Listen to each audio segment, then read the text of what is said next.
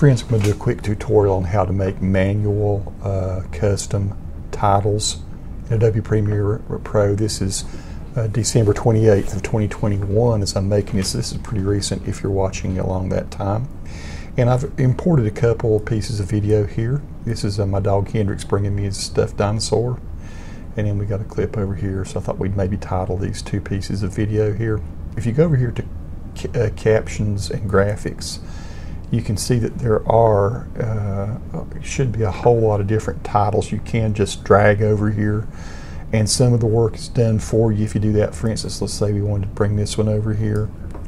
You may know that you've got this already, and look at the, they'll have, that they're not going to be animated coming in. Some of them might be, but this one in particular is not. It's got some kind of script thing on it. I don't want that. I want something that I want to build myself. So that's what this video is going to be about. So here I am in more of a basic panel setup with that gone away. Let's go ahead and build a title. And we're going to use the T tool over here, the type tool. And we're going to just go over here. Let's say I want to put the title over here where the other one was, or I want to maybe stretch across the screen. And I'm going to say this is Hendrix, Hendrix, the Golden Doodle, bringing me a dinosaur.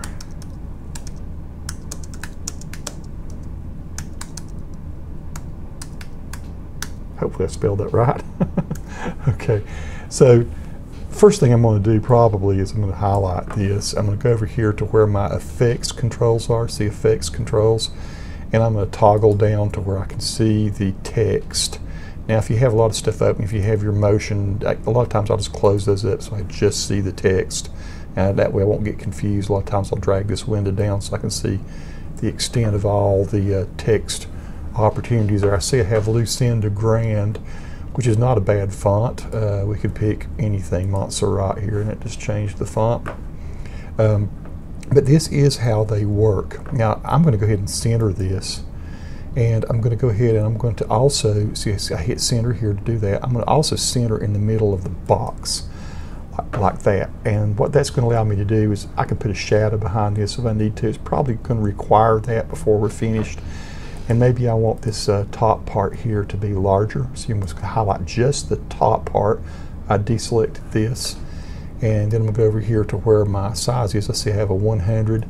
Maybe I'll go up to, I don't know, it's 146. Looks good. Hendrix the Golden Doodle. And maybe I want to put a dot, dot, dot here.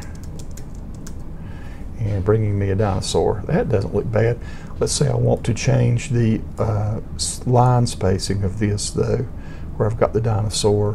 And you go over here and you have the line height, which is this right here. I see it's set to 2. I can bring that this way, up and down. See, all I'm doing is sliding.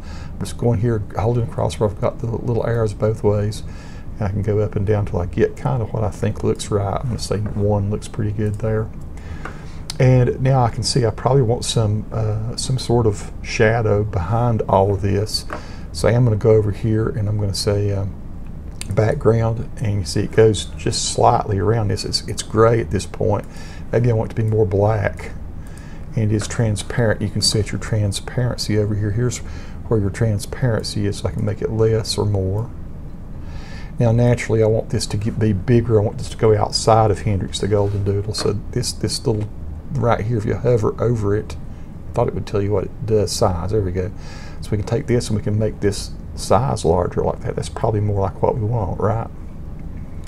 And if I wanted to put a curve or something on it, I can actually curve it like that. See how the edges are curving as I go in and out? And maybe I do want a little bit of a bevel there. It's not, that doesn't look bad, does it? So pretty cool, pretty cool. It's an easy thing to do. If I wanted to change the color of the text, maybe you want this to be, I don't know, a little bit orange or something. You can go here to the fill. I go to fill, and I can pull down to something kind of orangey. I don't know why I'd want that, but maybe I do. Let's go to something kind of like that and say OK. And now if I click away, you can see that's what I've got. And yeah, pretty cool. There's a whole lot you can do. It's just a whole lot of different things you can do here just with these little tools. You got subscreen. Let's say that we, for some reason, Hendrix is a, I'm going to go back over and get my text tool.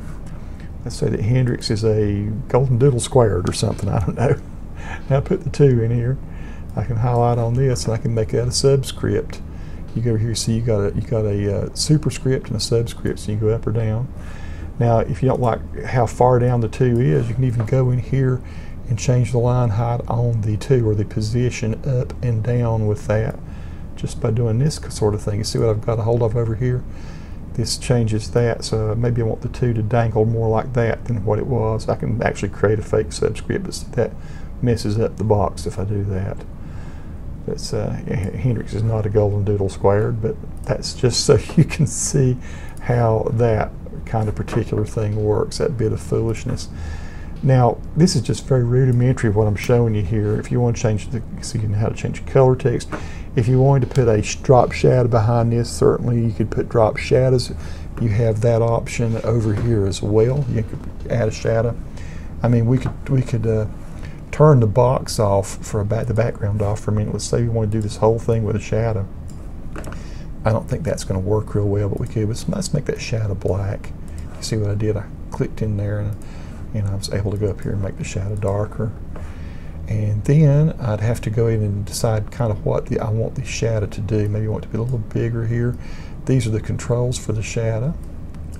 Now let's click off so we can see what we've got. You see we've got a very subtle shadow. I'm going to turn it on and off with this little check box here. Off and on, off and on. And that does help. Or you could do the background and the shadow. And the other thing you can do is stroke. Of course, put a stroke on. I might as well show you what that does. Is turn the shadow off.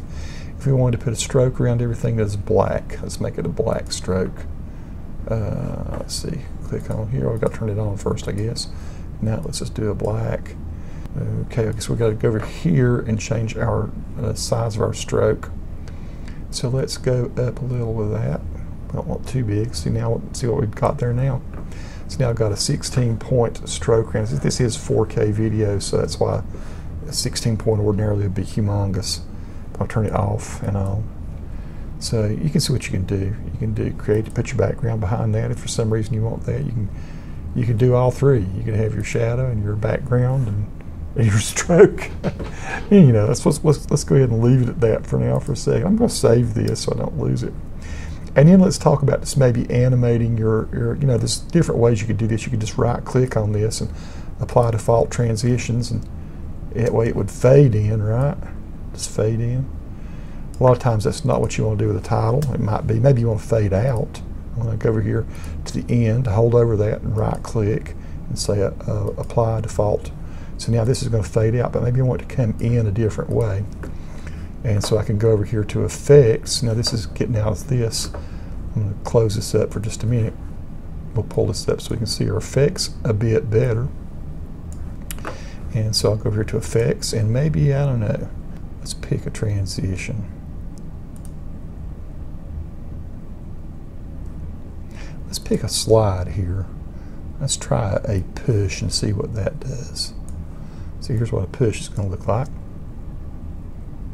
Cool.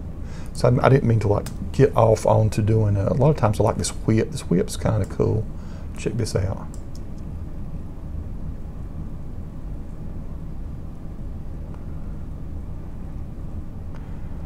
And I say I could make a different title for over here if I want to. This is kind of cool. Say you've got a title that you like. Maybe you like this kind of title now. You don't have to build this title over again. A lot of times what I'll do is just click on this and say Command C and copy it. I'll go over here to the side where I could lock this down and put it where I want it. That way I won't overwrite the video. But let's say, so now when I change this one, it doesn't change this one. This one will stay the way it is. I've just got a copy that I can go ahead and edit.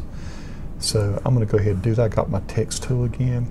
I'm going to click in here and I'm going to say, and now the new toy.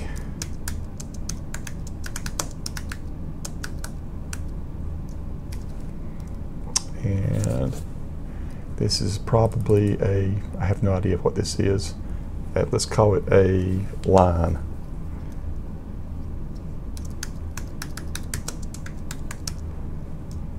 Okay, so there you see I've done a new one, a new title, and we can see this now. It goes away. You can bring it.